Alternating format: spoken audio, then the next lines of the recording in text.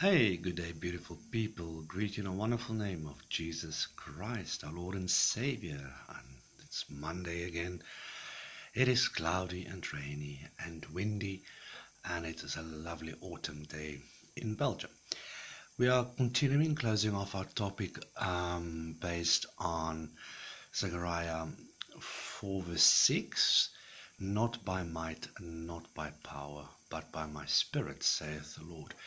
In the previous video, we talked about um, to trust in the Lord's Ruach, in His Spirit, which is necessary to build a temple.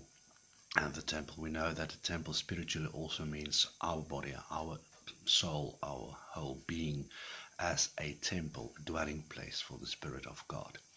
Now let's think specifically about this.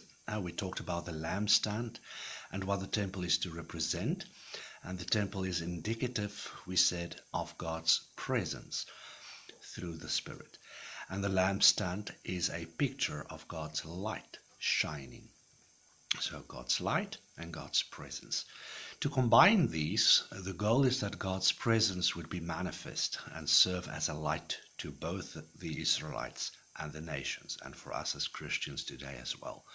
Now, this, Zerubbabel is reminded, does not come through our own strength and efforts, but by God's own work and initiative.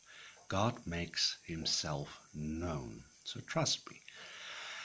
And that's the meaning of this passage if we read that carefully and if we try to hear and listen what the Spirit has to tell us. It's a message which the people of God have been learning from creation forward until today, and it will be so until the day God comes and takes us all home. Will Adam and Eve trust in God's provision or pursue provision by partaking of the forbidden fruit? Will Abraham, Isaac, Jacob trust in God's promise or in their own strength? Will Moses trust in God's leadership or slowly transfer his trust into the staff he holds in his own hands? Will the Israelites trust God to lead them into the promised land or their own military powers and strength? We think about Gideon, Samson, Saul, David, Solomon, all those great people, and they all had to learn this lesson. And it is a lesson we still need to learn today. Now, how do we apply this in our day-to-day life as part of the body of Christ, as reborn Christians, as a devoted child of God, our Heavenly Father? To consider how to apply this today, let's go back to the disciples tasked with feeding thousands of hungry people. Is the task really any different than the task of the temple and the lampstand? They too are the conduits of God's presence, a light to the nations. All those hungry people are present because the light of the world is in their midst. Now, everything to which the temple and the lampstand pointed is found on that hill, in Jesus proclaiming the gospel. People still get hungry. People still get sick, still get tired, depressed, overwhelmed with emotions and feelings, disappointments, life.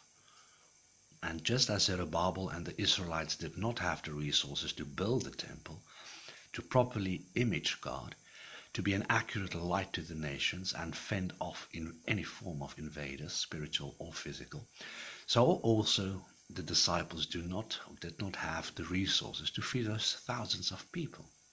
But just as God asked Zerubbabel to lead in the building, so now Jesus commands the disciples to feed the masses. The compassion of Jesus is always greater than our strength. And the need of the people is always greater than our resources. And you combine these two things, and it will wear you out. And this is why we must also remember the words of Zechariah in Zechariah 4 verse 6. It is not through our own strength or might that God's presence will be given, and the light of the gospel will shine. Rather, this happens through His Spirit, through the Spirit of God. And what a tremendous comfort this is, to those of us who would run ourselves ragged in what we think is obedience to the Lord. God isn't asking us to shine our strength. He's calling us to shine His. And that is not by might and not by power, but by the Spirit, saith the Lord.